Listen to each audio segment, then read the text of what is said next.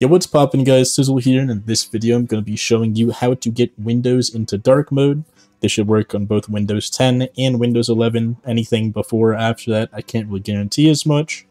But yeah, it's a pretty simple process. I'll be showing up everything, including how to get stuff like Notepad here, like the top of Notepad to actually be dark mode as well, which isn't something that just happens when you turn on dark mode normally. So yeah, first up, you want to actually check that you have Windows activated. Most computers come with it activated. If there's no little watermark down here saying activate Windows, you're good to go. If not, you need to activate Windows. You've got a key somehow and activate it. From here, click the little Windows thing in the bottom left, or in the middle if you're on Windows 11. Go to Settings, go to Personalization, then go to Colors. From here, choose your color from light to dark, and this will already do wonders, right? So if I go back to light mode real quick, you can see if I open up like File Explorer and I open up Notepad, those are going to be like the two I used to show off everything. You can see they're both in light mode, right? Pretty simple stuff. If I change them to dark mode, just like this, you can see File Explorer and a few other things, including the settings thing, go full dark mode, look amazing. But stuff like Notepad and other apps that you might have installed on your computer are just completely light mode, which is not as amazing and can be really annoying. To help fix that, what we have to do is use an accent color. Now, this accent color is what's used by stuff like the blue over here, you know, like toggles like this that are blue. That's the accent color. You can change that to whatever you want. So if you want it to be like, I don't know, orange, or you want it to be like cyan or seafoam, I guess they call it, you could change it to be that. And you'll also change the top of your taskbar to be that way as well. But what I'm going to do for the purpose of this tutorial is make it a like darkish gray. So I'm going to click this storm option down here, then hit custom color and scroll it down to value 11. That's kind of my go-to. Found that's a really, really nice color. And then from here, all we have to do is click off title bars and window borders for show accent color. And as soon as we do that, if we go click over to Notepad, you can see it's in a beautiful dark mode at the top. The rest of it's still normal and works completely fine, but now the top part is beautifully dark. Obviously, File Explorer didn't break or anything. It's still very much the same dark mode. The big problem that we have here, though, is you'll notice I clicked off of Notepad and went back to light mode. And for some reason, that's just like that. It's really, really annoying. I'm going to show you how to fix it. But for this next step, you want to be really, really careful. If you change the wrong files or do the wrong things, you can break your computer. Just fair warning. Make sure you follow it perfectly. So first step is to go to your Windows menu and go to the type search thing, type in regedit or registry editor, get to registry editor right here, click on it once, it'll ask you as admin, like, are you sure? Hit yes. From here, I'm already where I have to be, but I'm going to go back out of this menu so that you guys can kind of see me getting to where I got to.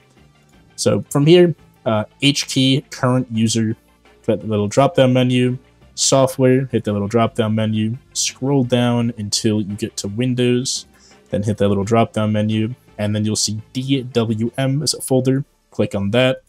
From here, right-click, new, and then D-word, 32-bit value, and you want to call it accent color inactive.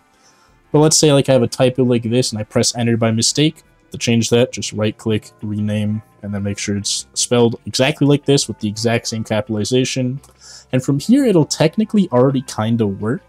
Right, you'll notice if I click off of here and I go to File Explorer, now it's like this gray color, but that might not be a color I like. Right, it's a pretty simple, common issue. So what you want to do here is type in like hex color. And if you're on Bing, and so I think Google Chrome has this as well, there's a color picker here and you can play around with that. Just in case you're using a different browser or something, there's a lot of other websites like HTML color codes HTML color codes here where you can do basically the same thing, drag it around, look for that hashtag value. But I'm just going to use the Bing one because it's right here. Now from here, you want to drag around to whatever value you want. So let's say I want this purple, find that hex value, hit that little copy button, go back to registry edit, double click on accent color inactive, where it says value data, paste in whatever you want, and hit OK. And you can see it made it a pink, which isn't what I wanted. I wanted this purple, it made it a pink, and that's because Windows has a natural filter on this type of stuff for some reason. So you need to keep playing with values until you get the actual value you want, but the nice part is once you're done, you'll be done forever. So for me, I want like a nice dark black color. And it's okay if they make it a little bit lighter, because that way, you know, like when I'm collecting on a window, you can see it's dark black. So if it's a little bit lighter, that's a good thing, because then it means there'll be a lighter dark black. So let me paste in that value, hit OK. And now you can see when I click off of it, it is a nice dark black as well. Kind of almost indistinguishable from the, the default dark black though, so I might go a little bit lighter. Let's do like... Now it's starting to get purple, so let's go over on the left here. Take a more gray value. There we go. Double click, paste that in. Might also be worth getting rid of the hashtag. I think that also helps a little. But now you can see, now it's a nicer, it's barely noticeably different, but now it is a different color. Like if I have these side by side. It's just nice. It looks really nice, looks really good, and we got proper dark mode support on every app, on everything. And yeah, from here you're good to go. It'll save like that on your computer. Everything will just work as intended. You can also turn on Start Taskbar and Action Center if you want the stuff down here and stuff to change, but I wouldn't turn that on. I think it looks pretty bad. Although something else, you could change the transparency effects, make this not transparent. But yet again, why did you do that? It looks nice. But yeah, that's how you get dark mode, so you get it up and running. Let me know if you have any comments, questions, or concerns in the comments below, and I'll try to get to them if I see them. And have a great rest of your day. I'll see you in the next one.